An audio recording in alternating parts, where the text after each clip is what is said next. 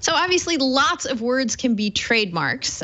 Trademarks are used in a certain area of commerce by certain companies that register them. And if you're in a different area of commerce, you may well be able to register a trademark that has already been registered by somebody else. You're trying not to confuse the public and consumers. So when you throw hashtags into the mix, things get interesting. Can you tell us a bit about this, Reg? So the hashtag, the Twitter, pound symbol, everybody uses it. Everybody who tweets uses it. Everybody who Instagrams uses it like, whoa. Tumblr also has it. And recently, people have been applying for trademarks in it, which is just totally bizarre to me because hashtags are sort of by nature ephemeral, right? I used a hashtag yesterday, KSK, that was really only relevant yesterday. And today, maybe somebody else will use it for something different. And the nature of hashtags being so ephemeral, the fact that people even want to trademark this is just absolutely baffling to me. And I put it right up there with Taylor Swift trying to trademark This Sick Beat. I don't even know what people are thinking.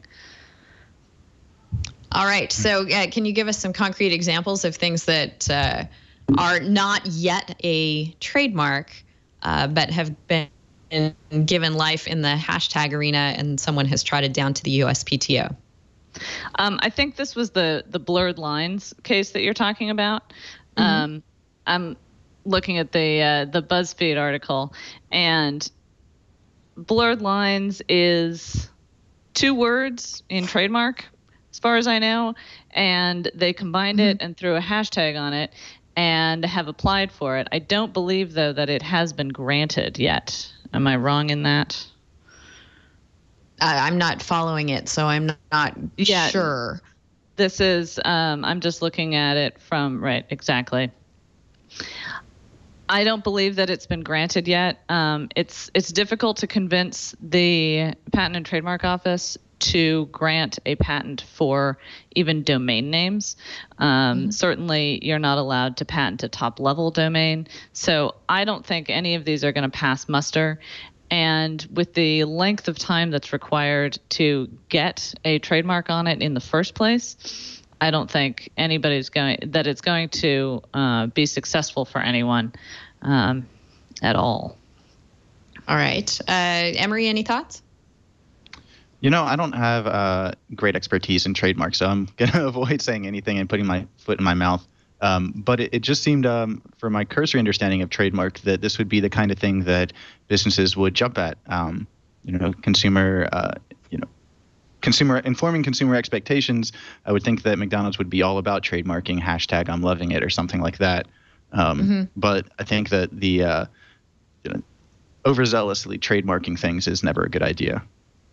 Right. And I'd also say, I'm loving it is also just a phrase that people might use. And you might say it in a tweet ironically and say, I'm having breakfast at my mom's, hashtag I'm loving it. And I don't think anyone thinks that that's an endorsement of McDonald's or even an incorrect use of the trademark if it were a trademark. Yeah, it seems to me like there actually needs to be some clarification from the USPTO as to when it's going to be okay or if it's going to be okay to trademark a hashtag, because trademarks traditionally have been used to identify a business, and by definition, a hashtag is used to further a conversation in whatever forum that it's being used in, Reg. As you mentioned, all of the various ones where you're likely to see. Well, I think hashtags are used to signal something. They're used to signal expectation, signal, cue in a reader that there is a larger dialogue going on related to, whatever they're hashtagging. So I don't know. Right. They can't be. What I'm curious is why would they trademark something? What would be the redressability? to suggest that there might be a conversation around something that actually there is not one around, but is just funny to throw into your post. Well, right. And sometimes I will throw in a really long and obnoxious hashtag as a joke, right? So hashtag I'm having breakfast at my mom's. Like, because Instagram and Tumblr actually support hashtags with spaces in them. So you can have a hashtag on Instagram and Tumblr. Actually, maybe it's only Tumblr that supports it. But you can have a tag. Back when we blogged, right? These were just called tags to categorize your post, and it can be multiple words. It can have a space in it. So Tumblr and Instagram are notorious for having these really long hashtags.